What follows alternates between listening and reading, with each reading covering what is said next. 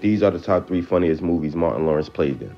Number 3 on the list is Life, a 1999 comedy drama film directed by Ted Demme. The movie tells a story of two strangers who are wrongfully convicted and sent to prison for life in 1932. While serving their sentence, they develop a strong friendship that lasts throughout the 20th century. Martin Lawrence plays the character of Cloyd Banks, who is one of the two men. This movie is a perfect mix of comedy and drama and showcases Martin Lawrence's ability to play a serious role while still adding his own unique humor to it. Next up, we have House Party, a 1990 comedy film directed by Reginald Hudon. In this movie, Martin Lawrence plays the character of Bulal, who is one of the friends of the main character, Kid. The film follows kids as he decides to attend a party at his friend's playhouse. However, neither of them can predict what's in store for them or what could happen on the wildest night of their lives.